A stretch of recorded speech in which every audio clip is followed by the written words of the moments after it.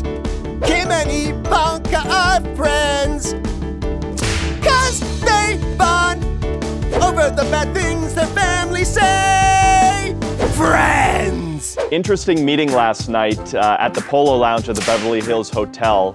Kim Kardashian and Ivanka Trump had a 3-hour dinner together. Oh, they got a lot to talk about. Right! Like maybe Taylor Swift's new album or Halloween costume ideas. And oh yeah, Kanye spewing anti-Semitic comments. We're told they talked about when family members say hurtful things publicly that impact your family. Ivanka is Jewish, and so she's got to have strong feelings about what Kanye's been saying. And then Kim's, obviously, like you said, looking for advice. How do I deal with this? Sounds like a super serious dinner.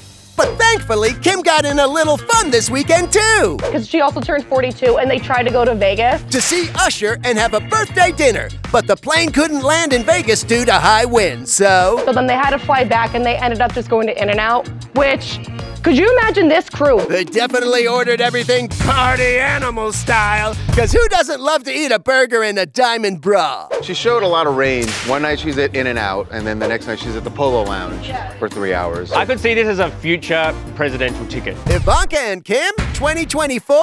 You're dumber than you look. No, Charlie. Charlie, what party did they run under? Independence. Independent women party. I think get Beyonce to sing the song for Everybody think about this when you say pot's not that bad for you. His best ideas are no ideas at all. So, happy dining, you two! Friends!